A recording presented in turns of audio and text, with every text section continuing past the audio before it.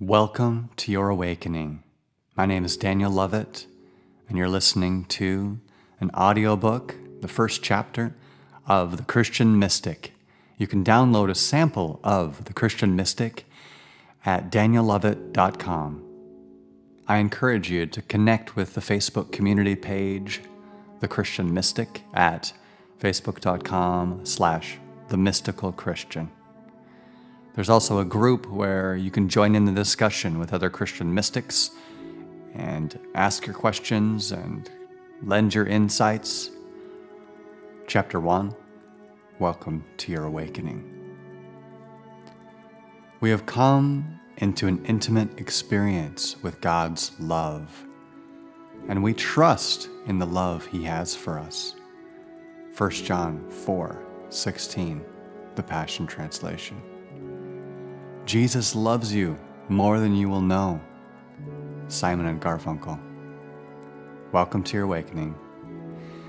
I sat in my car at a red light on the corner of Blue Mound and Northland on a sunny August afternoon when Jesus unmistakably spoke these words into my heart. I created you to love you. The relief that flooded through my being at hearing these words was palpable. This simple encounter with Jesus charted a new course in my life, as my very purpose for existence had now been defined by love. I went from wondering if I was a lab rat in a cosmic experiment that sometimes seemed cruel, to being introduced to the idea that I'm a secure, beloved Son of God. Only a few weeks before, I was carpooling in a van with the leadership team from church, heading home from a Vineyard Church conference in Duluth, Minnesota. I asked them all to pray for me to understand grace. It was particularly hard for me to admit I didn't understand grace because I was one of the worship leaders. Now God was answering my prayer. God always responds to humility. My profound lack of understanding of grace and the true nature of God had robbed me of the courage to have children for 8 years. I knew I wanted to impart a healthy spirituality to my children that, at the time, I knew I didn't possess. Within another week, after hearing Jesus' words, my wife and I learned that we were expecting our first child. We named her Elizabeth Grace. During that season and following, I received many more revelations and even supernatural downloads of understanding regarding the grace of God. I came to know the real Jesus even more, who perfectly reveals the true nature of our loving Heavenly Papa. Jesus Christ, whom the Scriptures reveal as the Creator, and whose Spirit fills all things everywhere, loves you more than you think He does. As the Scriptures reveal, God is love, in whom we live and move and have our being. Our role as created to be loved beings is to receive God's love. I pray that you will be empowered to discover what every Holy One experiences, the great magnitude of the astonishing love of Christ in all its dimensions. How deeply intimate and far-reaching is His love. How enduring and inclusive it is. Endless love beyond measurement that transcends our understanding. This extravagant love pours into you until you are filled to overflowing with the fullness of God. Ephesians 3:18 and 19, the Passion Translation. We are in the midst of awakening. People everywhere are waking up to the reality of this astonishing, intimate, endless love of Christ. We are all in the process of discovering who Christ really is and our identity in Christ. All of you are on a journey toward awakening and encountering Jesus for yourself. As the Scriptures say, every eye will see Him, and they shall all be taught by God. We will explore in coming chapters of what being a Christian mystic means and make it practical with a few helpful spiritual practices. Of course, this book is not the end-all be-all of capturing what it is to be a Christian mystic. It mainly focuses on the main point of it all: intimacy.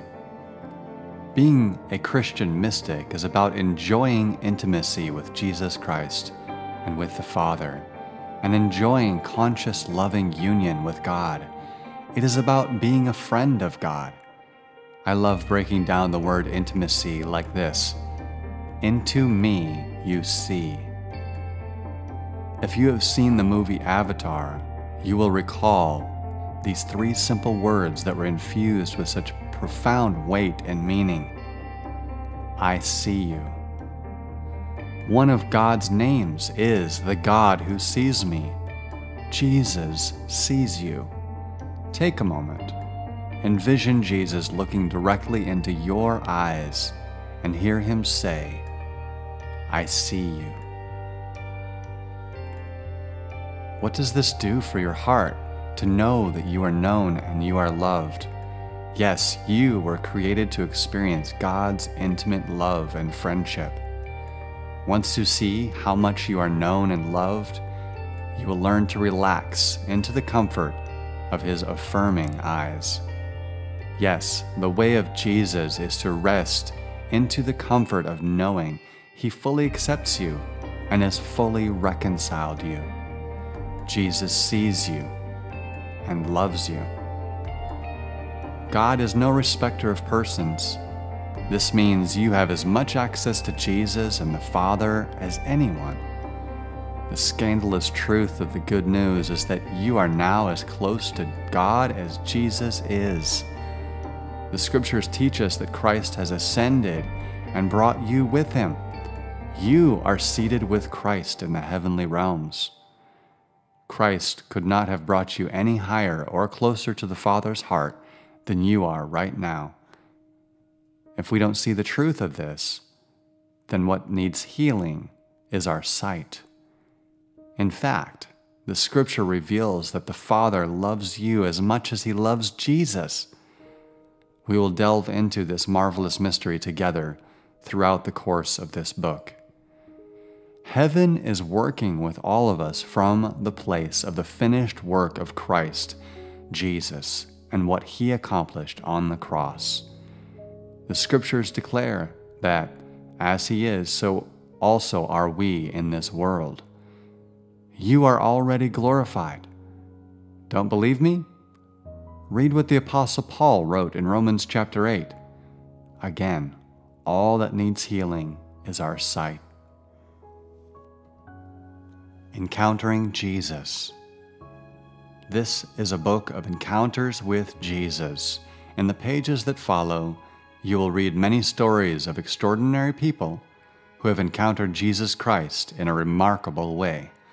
I want to emphasize the truth that there is no such thing as an ordinary person, and there is never an unremarkable encounter with Jesus Christ. This is not a book about the Christian mystics of the past, but of seemingly ordinary mystics you might meet in any church around the world. Nearly every one of these accounts are from people with whom I've had conversations with on my podcast, Sozo Talk Radio. Some people might think these kinds of encounters with Jesus described in this book are rare. In truth, I have found that the more you simply talk with people about encountering Jesus, the more stories surface. As you read the following accounts, I want to encourage you to guard against envy. Please don't think, why them and not me? We will all soon enough realize the truth that we are one with our brother or sister in Christ. We can enter into one another's encounter and vicariously enjoy their experience as our own with gratitude.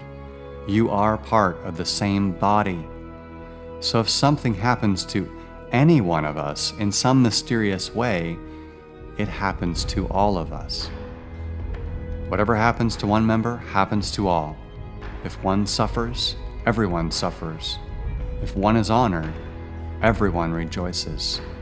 1 Corinthians 12:26, the Passion Translation. Ask God for your own encounter. He wants to meet with you too. Be patient. It will happen when you are ready. Remember Jesus' words to Thomas? He said, "You believe because you have seen me. Blessed are those who believe without seeing me." Jesus doesn't appear to any one of us to convince us to believe, but he will reveal himself to those who believe and love him. In fact, Jesus promises to manifest, reveal, show, or disclose himself to those who love him. John 14:21. We were all created to enjoy intimacy and real relationship with God.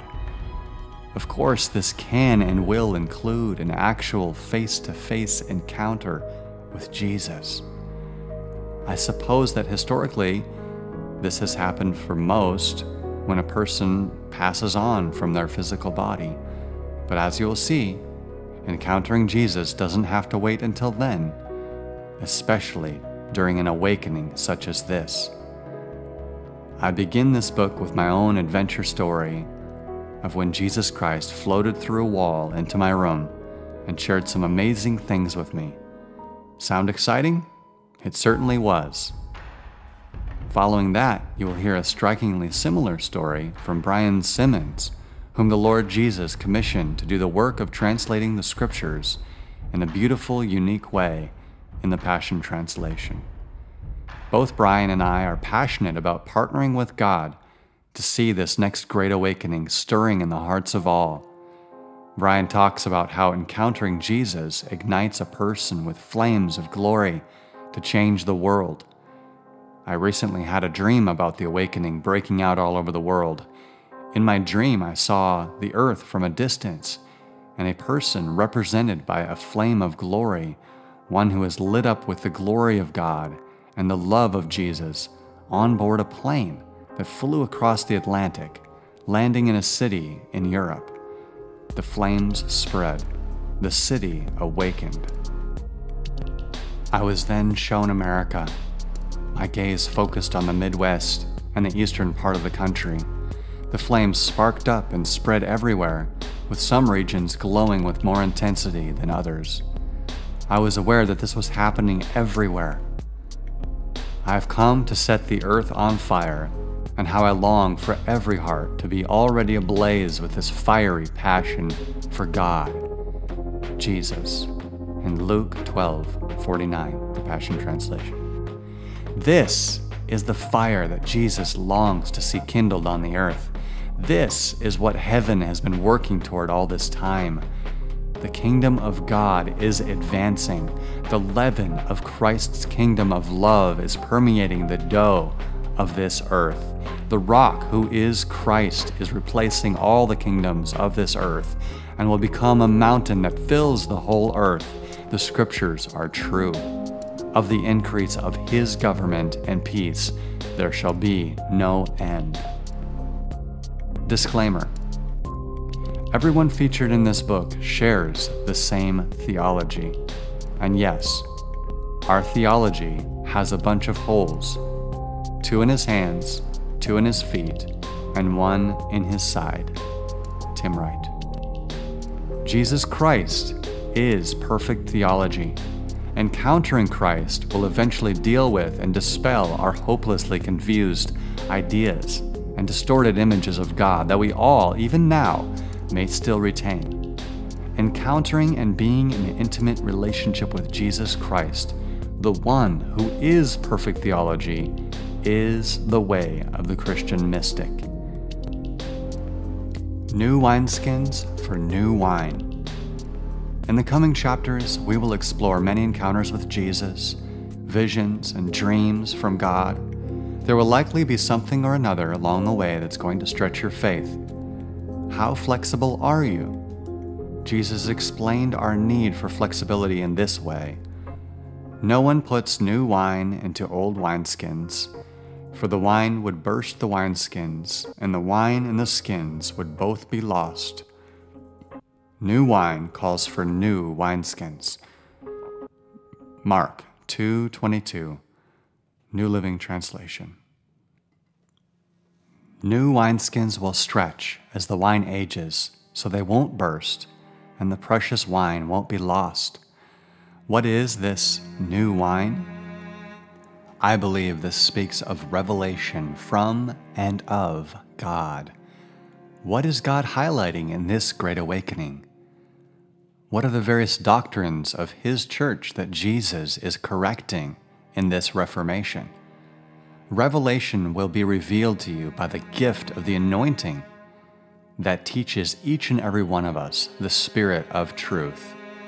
Scriptures reveal that you, as a believer, have that anointing. 1 John 2:27. Jesus said to His disciples, "There is so much more I would like to say to you, but it's more than you can grasp at this moment. But when the truth-giving Spirit comes, He will unveil the reality of every truth within you." John 16:12 and 13, the Passion Translation. There is a phrase that Jesus said to Nicodemus that captures my imagination. "If you don't believe me when I tell you about earthly things, how can you possibly believe if I tell you about heavenly things?" John 3:12, New Living Translation. This reminds me of a scene from a Ben Stiller movie, Night at the Museum, where he tells a security guard named Brundon, "I've seen things you cannot imagine." Brundon's response reflects my own wide-eyed, childlike response to Jesus' words about heavenly things. Like what kind of things? My imagination is stirred. Isn't yours? Curiosity is the proper response for any child of God. Jesus is delighted with our childlike response to the mystery of God.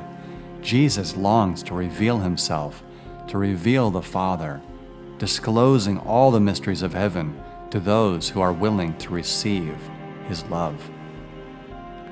So, are you willing to be a new wineskin? Jesus obviously isn't inviting you into deception. We are out of our minds if we think we can sincerely ask God for Holy Spirit and end up with an evil spirit instead.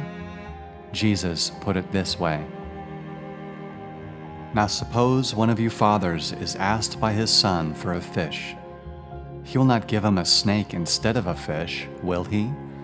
Or, if he asked for an egg, he will not give him a scorpion, will he? If you then, being evil, know how to give good gifts to your children, how much more will your heavenly Father give the Holy Spirit to those who ask Him?" Luke 11:11-13, New American Standard Bible. Your Father is good. He gives the best gift imaginable, the Holy Spirit. Jesus is your good shepherd who gave His life for you. Jesus would never dream of throwing His sheep to the wolves. You can trust Him. Jesus is inviting you into the wild freedom of life in the Spirit. This resurrection life you received from God is not a timid, grave-tending life. It's adventurously expectant, greeting God with a childlike, "What's next, Papa?" God's Spirit touches our spirits and confirms who we really are. We know who He is, and we know who we are, Father and children. And we know that we are going to get what's coming to us, an unbelievable inheritance. We go through exactly what Christ goes through. If we go through the hard times with Him, then we're certainly going to go through the good times with Him. Romans 8:15-17, the Message Translation. Are you ready for the good times? Prayer. Take some time right now and invite Jesus to reveal Himself to you. Do as the Scriptures encourage us to do, and come boldly to Jesus. Let us look away from the natural realm and fasten our gaze onto Jesus, who birthed faith within us and who leads us forward into faith's perfection. Jesus, I want to experience you. I want to know and experience the Father's heart. Thank you for creating me to be loved. I receive your love. Thank you for seeing me and desiring a relationship with me. Expand my heart to receive more of you. We ask to be under the influence of the intoxicating love of the Father and presence of the Holy Spirit. What's next, Papa?